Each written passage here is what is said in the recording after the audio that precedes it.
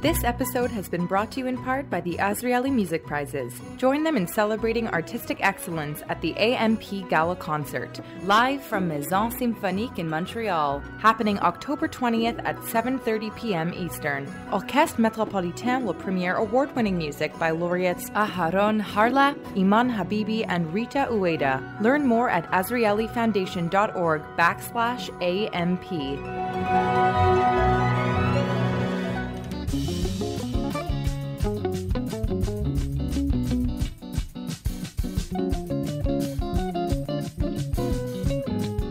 David Shentow was a Belgian-Canadian Holocaust survivor who dedicated his life to educating others about the dangers of hatred, intolerance, and racism. By sharing his experience for over 24 years, no matter how difficult it was for him, he has inspired thousands upon thousands of Canadians of all backgrounds to fight genocide and injustice, no matter who the victims are. That was what it sounded like on Sunday in Ottawa as the city's mayor and other dignitaries joined the family of the late David Shentow, a Holocaust survivor and educator, for a ceremony to rename a local park in his honor. Shentow accompanied many March of the Living groups to the death camps of Poland and spoke to countless schools, telling the story of how he was caught by the Nazis in Belgium as a teenager, then sent to do slave labor, including in France and in Warsaw, cleaning up the ruins of the ghetto. He survived Auschwitz, plus a death march, and Dachau before he was liberated at 20 years old, weighing 79 pounds. The park is off Tilbury Avenue in Ottawa's West End. It's just a few minutes' walk north of the Jewish Community Centre, in the city where Shentow built a new life after the Second World War, having lost well over a dozen members of his family to the Nazis, including his parents and both his sisters.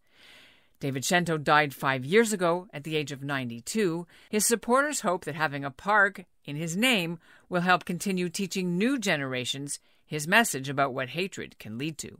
How much longer will I be here? And that's why I think it's extremely important. I want the world or the students to know what it means, hate. Because primarily there's no other word for it. It was hate. I'm Ellen Besner, and this is what Jewish Canada sounds like for Tuesday, September the 13th, 2022. Welcome to the CJN Daily, the podcast of the Canadian Jewish News, sponsored by Metropia.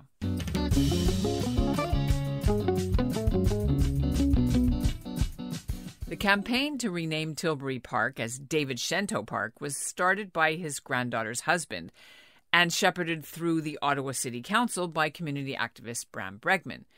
The ceremony took place on Sunday as news came of yet another fashion shoot being held at Canada's National Holocaust Monument near Parliament Hill. This one was for bathing suits, and also as Ottawa's Public School Board is embroiled in a dispute with the local Jewish community after educators disinvited Canada's Special Envoy on Holocaust Remembrance, Professor Erwin Kotler, to teach staff about anti-Semitism, and instead hired a Jewish professor who opposes the IRA definition of anti-Semitism against the community's wishes. Coming up, we'll bring you a slightly different episode than you're used to as we hear some of the words of the late David Shentow and hear him interact with some of the students and teachers who he turned into witnesses, all interspersed with my interview of three people who knew David Shentow well and helped make the park naming happen. So they are Lorie Shentow, David's daughter, Bram Bregman, a March of the Living volunteer in Ottawa, and Ellie Rubenstein, who accompanied Shentow on several of these trips to Poland. First of all, can you explain to our listeners how this whole process, this campaign started to get this park renamed? Well, my niece's husband, Chaim Lubenzev, he got the ball rolling. And when he told me about it, I thought it was just a pretty wonderful idea. There's a park not far from where my parents used to live. And so as of Sunday, it's going to be called David Shentow Park. So the City of Ottawa has a commemorative naming program where they want community members to submit applications to name parks either in honor or in memory of people that have contributed to society at large in Ottawa. And what happens is the city staff does an initial approval, and then it goes out to public consultation. That's the point where Chaim told me about this program, and I got involved at that point because we needed to get letters of support in. And usually you get 5 or 10 letters of support in. I think we got well over 50. I basically just sent a note out to former March of the Living participants, families, the community, and just the letters poured in for David, because he was just beloved here in the Ottawa Jewish community. And then at that point, it went to City Council, and then it got officially approved by the City Council at a council meeting.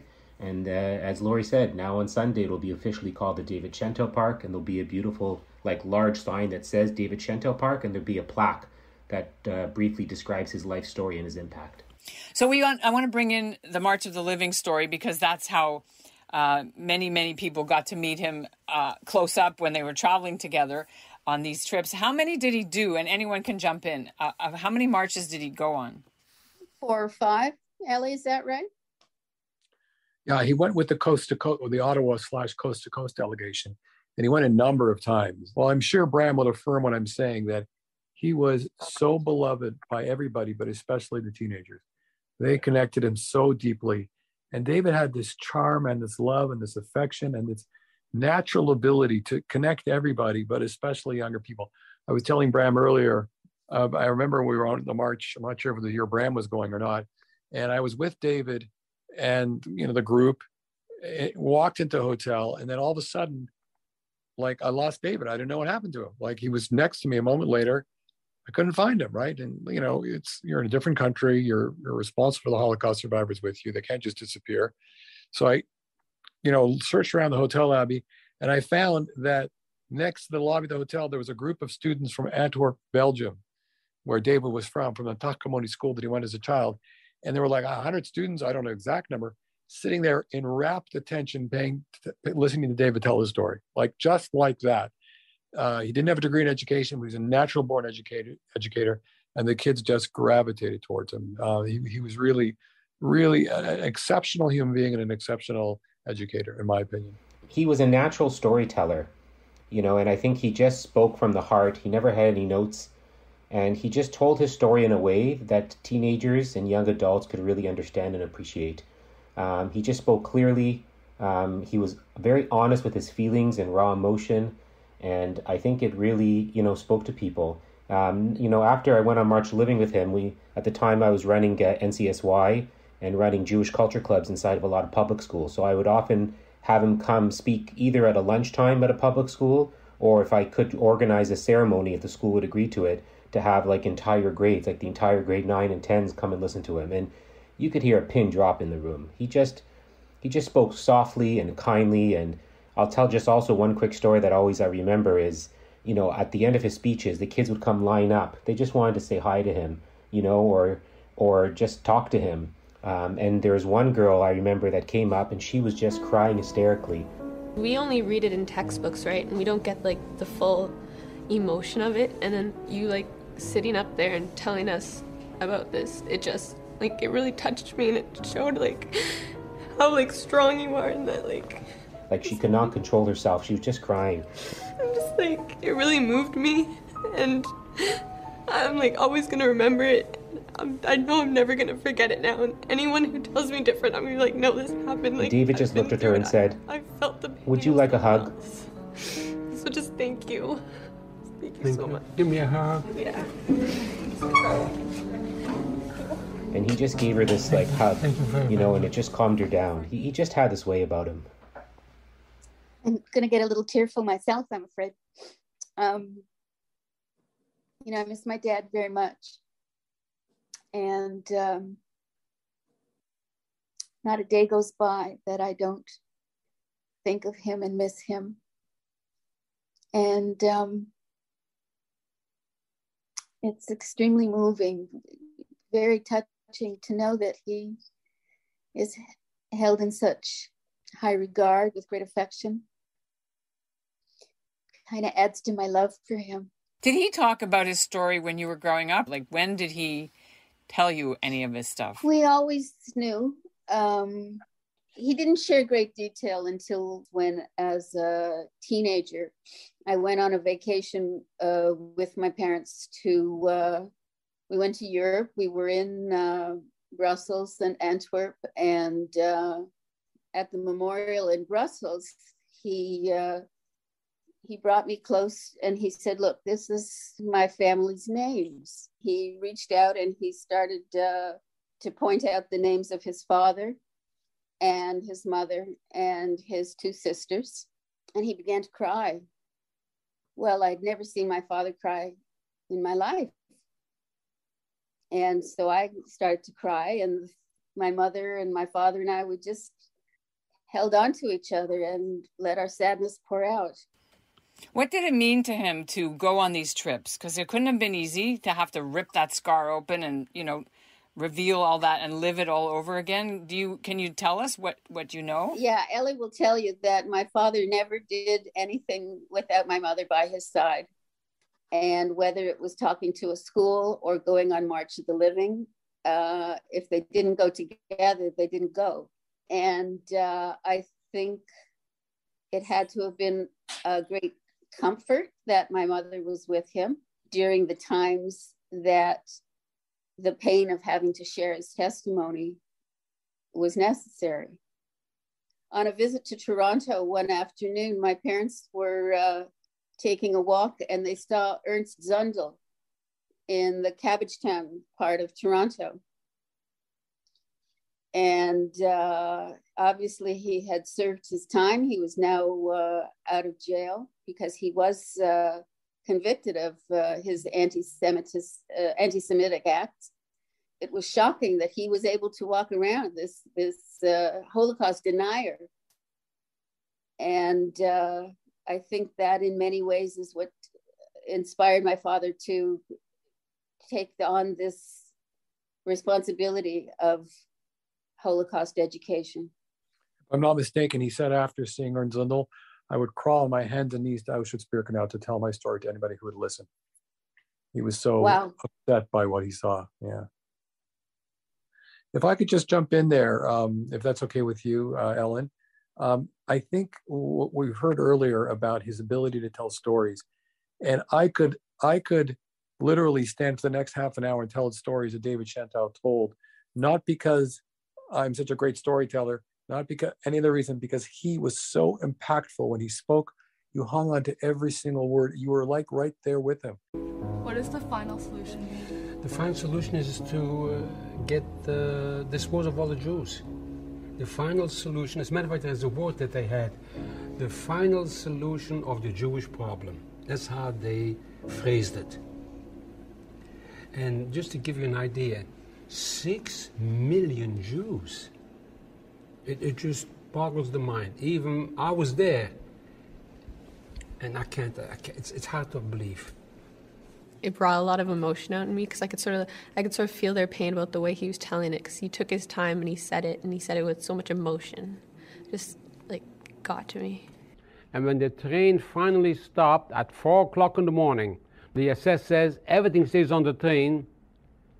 A young lady with a baby close to her breast got off the train, and the baby started to cry. And no matter how hard she was trying to keep the baby quiet, the baby cried harder and harder. The SS walked over to her and says, "Keep this quiet." Didn't even say keep the baby quiet. Keep it quiet. How can you keep a baby quiet? The SS ran towards her